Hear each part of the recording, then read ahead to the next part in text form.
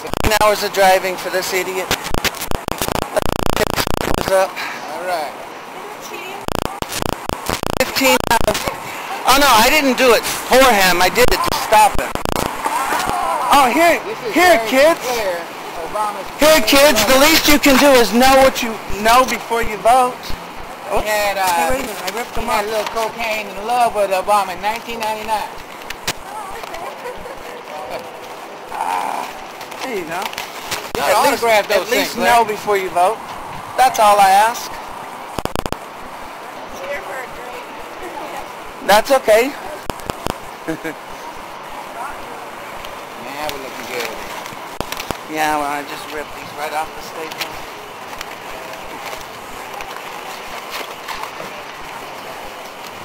All right. Where? Right there. Right over there. The is in the house. Look at that. What do you think about that, huh, Larry?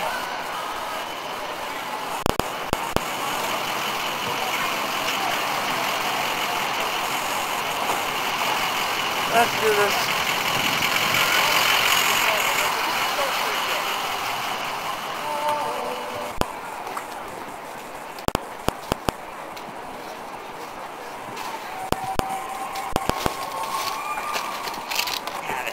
That'll hit the web real good. It's gonna bring us. And what change is that? Drugs and sex? But Brown can't do it alone. It's our job. We have to make this change happen. I can't do nothing but lie. To the ground. He's here today. We need to work to help put him in the White House.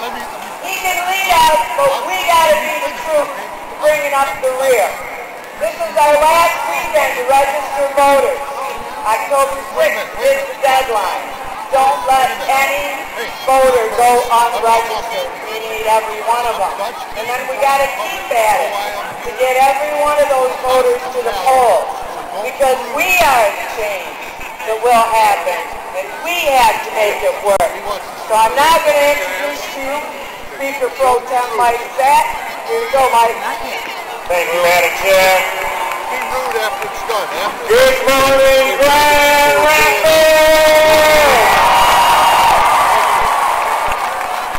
Did the Madam Chair do a spectacular job this morning?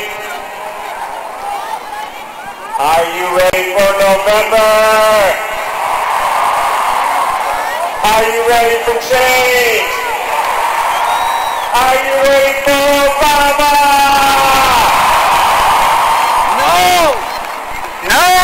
A little chilly here at Grand Rapids, but I promised the advance team and the campaign that we would keep the rain away. However, we have a gentleman, a friend of ours from America! Just like you changed in the back of a limo in 99, huh? It needs healing. We, not only citizens of Michigan, but as Americans, with Senator Obama, will heal America together. What you do is know before you vote? My friends, little audience participation, if I may. Do we care about our veterans? Do we care about our seniors? Do we care about our families? Do we care about our teachers and our kids? Do we care about our environment? Do we care about jobs here in Michigan? Do we care about our labor brothers and sisters?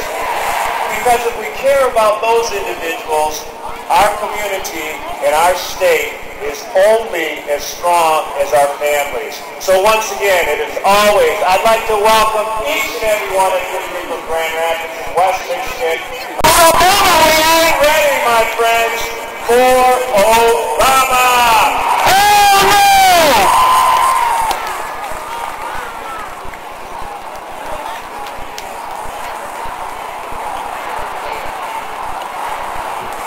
Junkie, liar! Know before you vote. Good morning, Grand Rapids. How you doing today? I can't hear you. I think we can be a little louder. Let's hear you, Grand Rapids.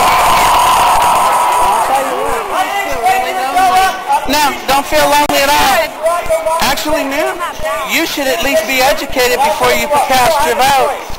We must win Michigan, and we cannot do it without your help. So today's going to be great. Rock's going to be on stage soon. We're going to have a great time.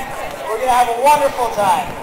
But the important work that's going to get us to where we need to be. I'm for the independent youth service, and I'd like to know how you feel about being like the only person here that's against Obama.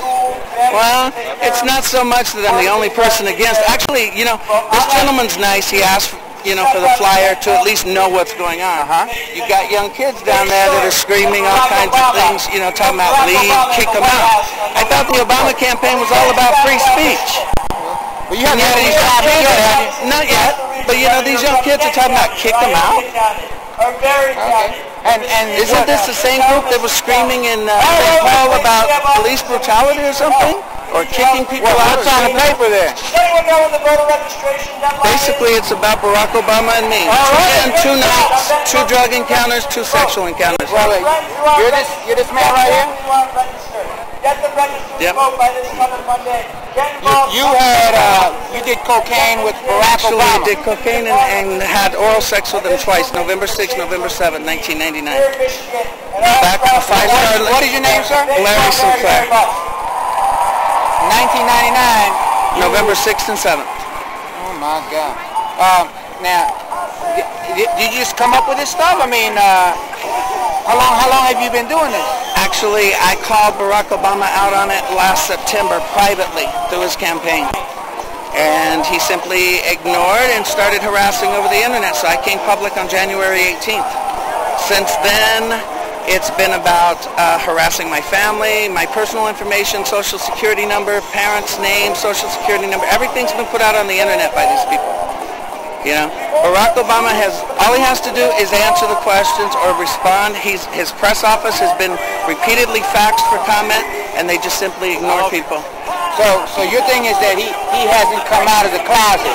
No, actually, my thing is he's not being honest with the American voter. If people want to vote for him, I've never told anyone who to vote for. You can know everything there is to know and still choose to vote for the man if you want to. But the thing is you need to make this man tell you the truth about him rather than just keep preaching change. Change what? McDonald's said I get change back for $1.